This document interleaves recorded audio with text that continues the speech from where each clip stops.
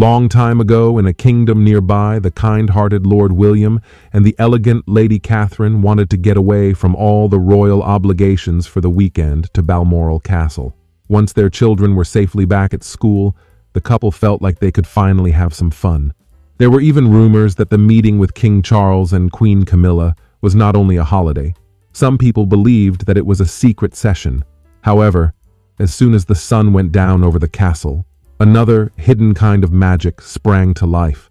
Being as always carefree, William came across a small wardrobe that contained enchanted clothes.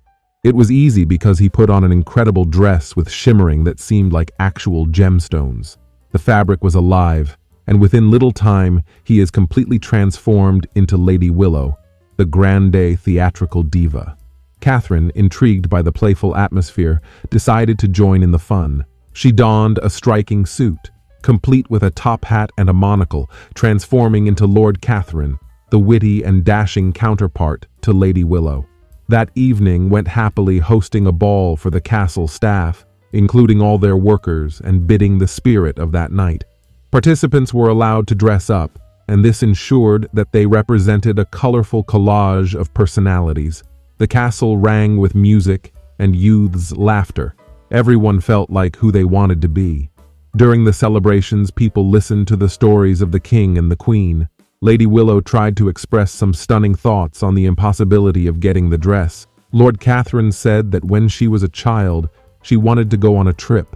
Both of them described how women freed themselves from the mundane and uninteresting life, and how much they liked it.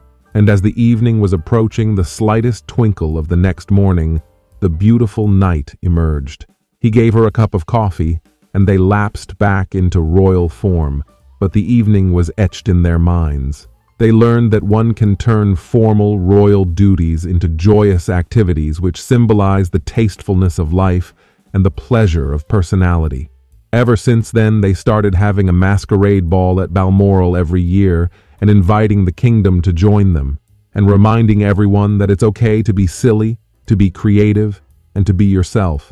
And as a result, the royal family was the management or has been able to maintain being responsibly fun and not too serious, which is what being together is all about. Thanks for watching. Please don't forget to subscribe.